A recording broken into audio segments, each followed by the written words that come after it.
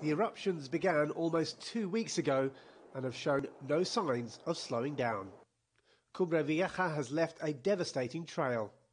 So far, over 600 buildings have been destroyed and more than 6,000 people have had to evacuate. Thankfully, no lives have been lost.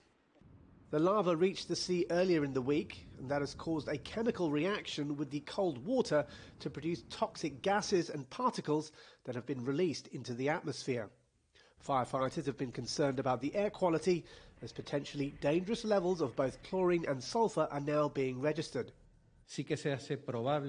We're likely to impose measures to restrict people's movement outdoors. This is aimed at protecting the population. The smell of sulfur, the smell of rotten eggs will probably be more intense throughout the valley and its surroundings.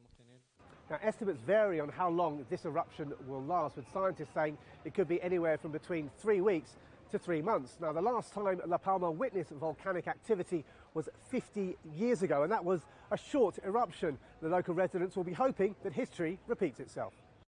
The Spanish government has pledged emergency help for those who have lost everything. They've offered $12 million to the island, about half of which will go to rebuilding houses for those left homeless. But that figure would likely have to increase if the eruptions spread. This volcano has been hard to predict.